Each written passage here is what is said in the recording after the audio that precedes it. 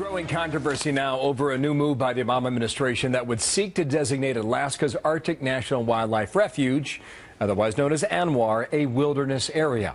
That new classification would apply to more than 12 million acres of land. This is well north of Fairbanks now. Congress may not go along with it, but the designation would essentially eliminate any chance of development or oil drilling in the future. Jonah Goldberg, Fox News contributor, senior editor for the National Review. Good morning to you, Jonah. You have been to this part of the world, as have I. The Secretary of the Interior says this part of Alaska is like the Grand Canyon or Yosemite. Now, no one goes north of Fairbanks. There are no people, Jonah. What's the obsession with northern Alaska?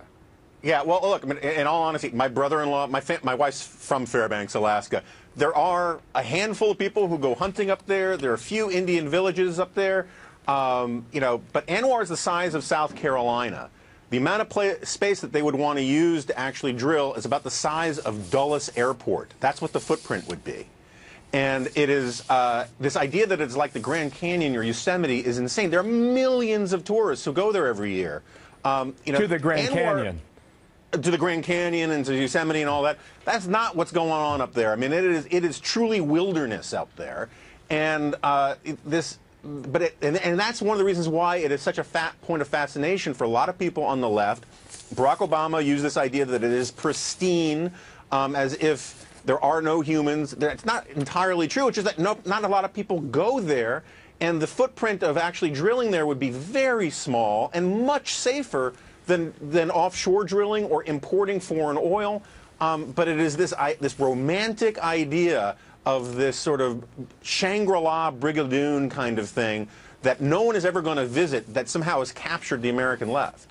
Lisa Murkowski, the senator from Alaska, said this, quote, "What's coming is a stunning attack on our sovereignty and our ability to develop a strong economy." Talking about the people in our state of Alaska. "I cannot understand why this administration is willing to negotiate with Iran, but not Alaska." You make a very interesting point. Just the designation itself keeps it protected, unless Congress acts, correct? Right. So what's going on is, Obama is officially asking Congress to designate it a wilderness. This Congress will never, ever do that. The problem is that once the federal government asks for that designation, it automatically sort of goes into the equivalent of escrow. And it can't be touched, it can't be developed, and it sort of forces Congress's hands to sign off on this one way or the other, effectively sort of de facto getting exactly what Obama wants anyway. And, Murkowski is entirely right. The amount of land in Alaska that is privately held is 1%. This is a state that's 4 times the size of California, and only 1% of it is privately held. This administration wants to basically, and the reason why Obama is not negotiating with Alaskans is because he doesn't negotiate with anybody. This is another one of these unilateral moves. It's legacy padding, and it's truly outrageous, and Alaskans deserve to be mad. To ANWR we go. Forget about Yosemite and Yellowstone and the Grand Canyon. Jonah, thank you. Jonah Goldberg in Washington. Great to be here. Thank you. You too, Martha.